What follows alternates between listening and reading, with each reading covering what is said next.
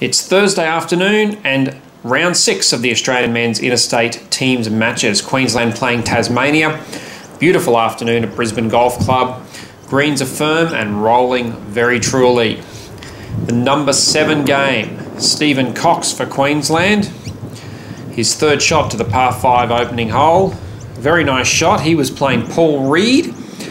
Reed had built himself a 3-up lead after 8 holes, but Cox won 4 holes straight on the back 9 and would take that match 2-1 for Queensland. Pushed up the order slightly in the number 5 game, Dann. A huge drive down the first. This was only 100 metres in for his second shot to the par 5. Set up a birdie. Some nice crowds watching. He was playing Mark Schulz, who halved the first hole in birdies, but Dann had built a 4-up lead by the turn, maintained that all the way through, and won his match 4-3. Mitch Smith for Queensland in the number 4 game. A birdie putt at the first. Hole got in the way quite nicely.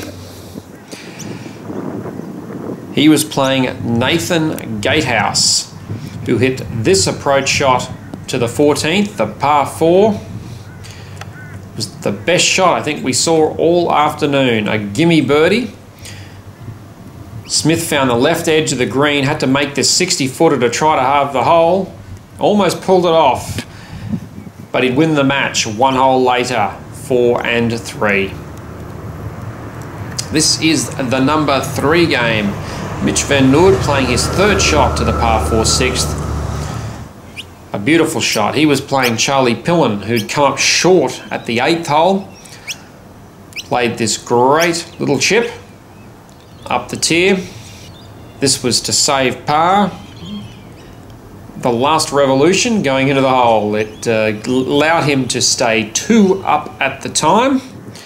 He increased that lead on the back 9, and when Van Noord went long on the 14th out of the bunker, that sealed the match. 5-4 win for Charlie Pilon. Blake Proverbs for Queensland, a par save on the opening hole. He was playing Sam Rawlings. Both players happy as they left that green. Rawlings just not quite able to get the putts to go for him. That was a chance at the 8th hole. But Proverbs, this was set up a birdie at the 9th. Gave him a 1-up lead. And if you thought that was good, this was even better. A low punch under the tree at the 14th.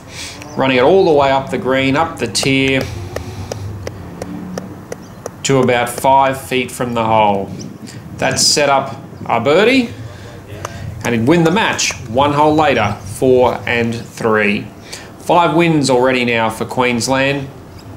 This was the number 1 match. Greg Longmoor, a nice chip shot at the 8th hole, set up a par.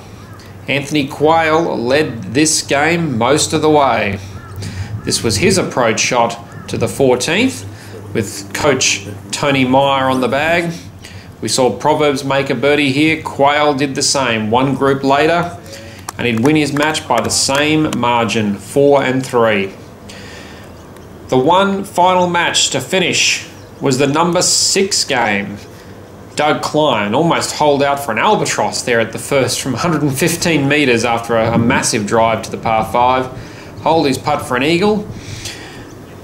Had a little bit of trouble after that. This game was tight all the way through. Klein came to the last hole 1 up, with the Queenslanders looking on. And the match finished under interesting circumstances. Andrew Phillips drove it in the trees, hit it in the bunker, made that putt for par. Klein found the fairway and the green, but 3-putted for bogey.